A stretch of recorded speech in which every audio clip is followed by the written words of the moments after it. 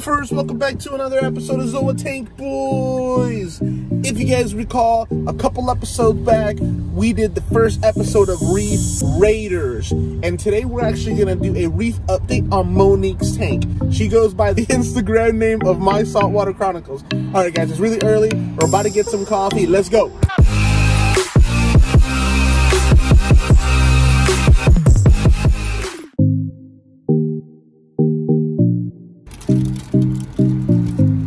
That's Hector's drink, Fruity Pebbles, a refresher. And then I got my coffee and I did get a cake pop. Boom! Let's go.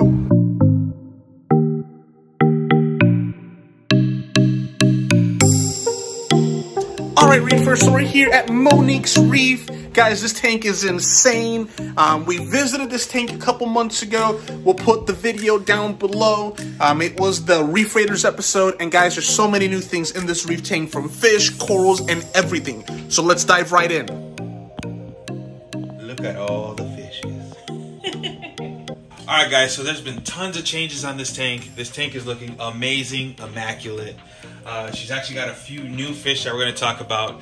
Kind of take a look at all the new changes we have in here. And, you know, just kind of go with the flow. So, Monique, for the people that didn't watch the first episode, yes. First of all, tell us the size of your reef tank. 200-gallon, display is 160, sump is 40-gallon. This is the Red Sea 750 XXL. Okay. Now, this isn't your first reef tank, right? You've had other reef tanks before? No, this is my third reef tank. My second one was the Red Sea 350, and my first one was a 60-gallon Marine Land that we, like, pretty much customized. It had a canister filter on it. It was like, you know, we made it work. Now, I noticed that you got a few new things and a few new toys for this tank. Yes. Do you mind if we take it out? No, yeah, that's fine. Alrighty, so can you tell us a little about this here? We have a algae scrubber now, a phosphate reactor now as well, and this is to manage my high nitrates and phosphate levels. We also, oh no, actually that's the only new toys. Oh, and I'm also now dosing magnesium, which I wasn't before. So now, for people that are getting new into the hobby, yes, you know, one reason why, you know, like an algae scrubber is a good idea is it'll remove nitrates, especially if you like a tank with a lot of fish. So this tank has a lot of crazy, stunning fish. How many fish do you have in here? 27. 27, guys. But it's a 200-gallon, right? Like, I feel like I need like 50 fish sometimes. Hey, I mean, I feel like you can't have too many fish in it. Now, before we go too deep into the tank, Monique, can you tell them where they can find you on social media? My Saltwater Chronicles, my_saltwater_chronicles. All right, perfect. Yeah, guys, give her a follow. There's always updates on this tank. And it's a big tank. I mean, my 350 is like half this tank. So, yeah, it's a big tank. Guys, check this out. Moorish idol. It's very hard to come by in the reef hobby. I mean, I haven't seen one in anybody's tank. I've only seen them at LFS's. So I gotta ask you, Monique, what's your favorite fish in this tank? I have two. Okay.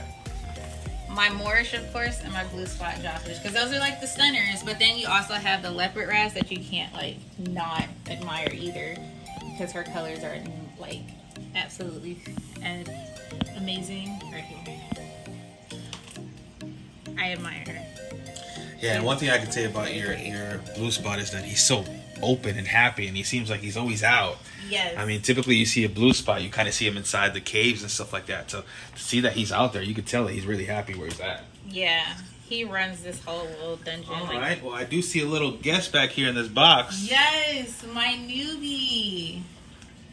He's been rocking with us since Wednesday, a whole like 5 days. So we're making it do what it do. Nah, he's beautiful. Guys, if you guys don't know what fish this is the marine beta. Beautiful fish. Yes. This is a perfect size tank for him. He'll be out in a couple weeks, maybe like another week and a half. All those shrimp in there for him to eat, you know, make him happy. All right, guys. So Hector's taking over the camera now. So this is like a dream tank. It's so big. It's so awesome. So, I mean, literally every type of fish. You have some mini ting, dartfish, baby hippo, tons of wrasses, LPS. I mean, you literally have a little bit of everything. So, what's your favorite coral in here, if you had to tell us? I waited a while to get my Aussie Gold. Okay.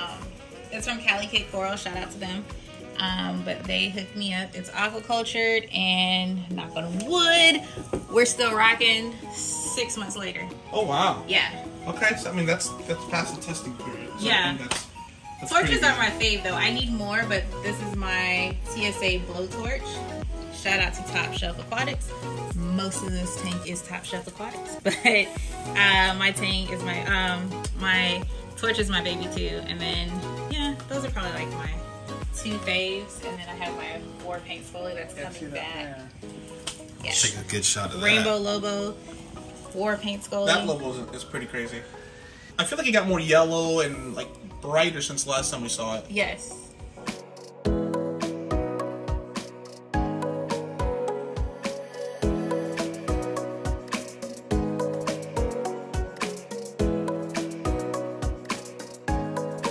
You don't have any SPS in the tank yet. Not yet. I used to test it about 5 or 6 of them, but they didn't make it.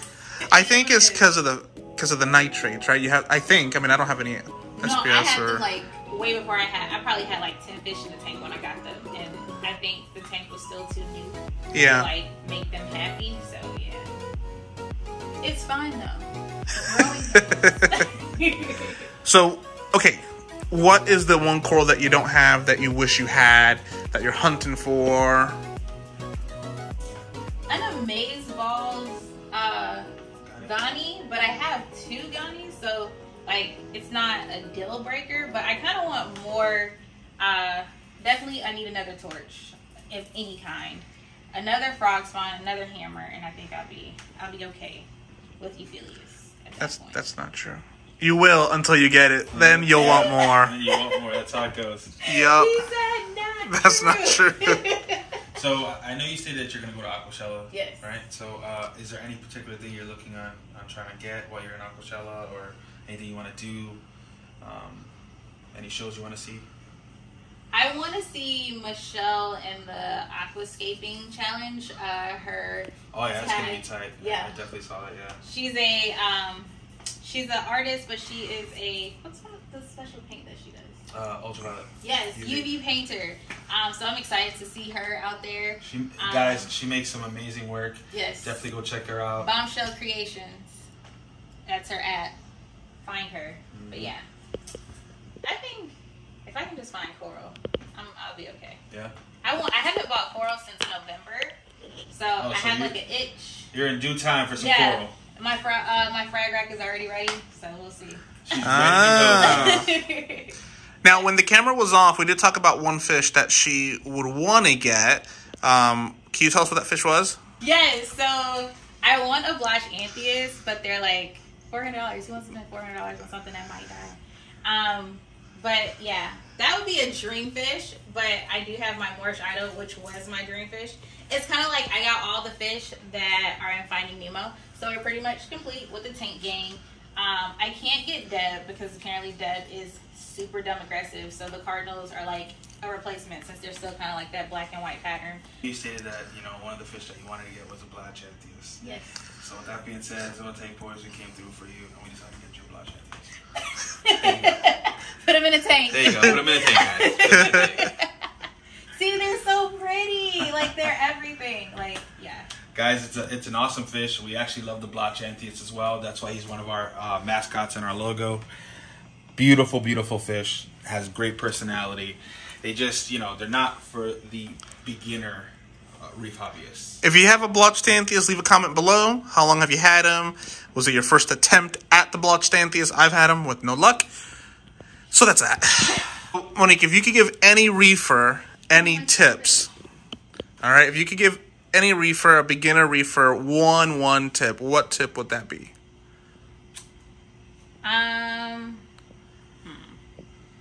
Be patient. Always be patient. You can't rush this. I tried. Wasn't successful. Fish are probably the simplest things to get through. You have a tank limit box. I know there are a lot of QTers out there. Quarantine. This girl does not quarantine, and look at us. Yeah, I've never quarantined anything. So, I mean, it is what it is. You take your risk, but knock on wood, we good.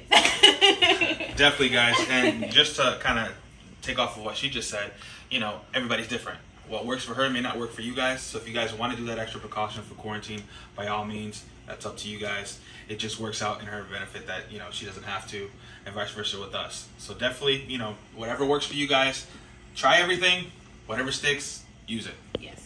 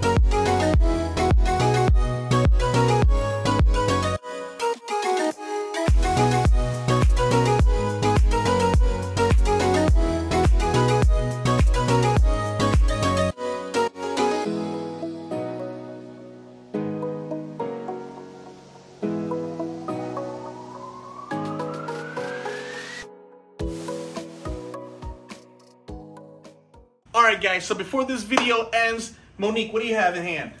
I have my sticker. If you're going to be at Aquashella, I'll have like 50 of them. Come hit me up, see me walking, come grab one. I got you.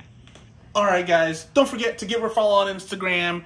If you like this episode of Zoa Tank Boys, don't forget, like, subscribe, leave a comment. Monique, take us out. Thank you for visiting my Red Sea 750 200-gallon saltwater aquarium. Video number 2, and we're just going to keep on doing bigger and better things. I'll see y'all, what, 6 more months? Right? Yep. Yeah. Till next time, Zoa Tank Boys out.